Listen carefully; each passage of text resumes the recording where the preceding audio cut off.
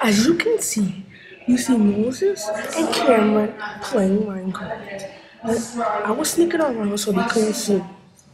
They were so addicted to this game, and they couldn't even see me. Look at this right now. I'm sitting right there, and they're addicted. They're addicted. But supposedly they're doing a project with Mr. Mac, saying that they should have Minecraft back on the computers. And as you can see, Mr. Marcoux is very angry. And they should not be doing this in school. It still doesn't matter. You should not be playing Minecraft in school. This is only for home. Come on now. Why would you play Minecraft during school? You could, if you have a computer at your house, you could play Minecraft there. So what we're building is, first we just want to figure out what we're gonna build.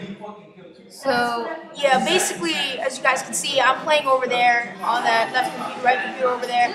Basically, we have a camp out here. We're trying to get some land around here so we can build the TAPA. Show you the presentation. We found a pure straight land, as Moses just did. Moses, what do you have to say about this land here that we got? well, first off, we need to figure out some tools. As you can see, we're in survival because you can see our hearts. So this is gonna be more of a challenge to get brick and stuff because we don't have any land water masses around us, so it's gonna be much harder. This is not an offensive film to all the Minecraft players out there.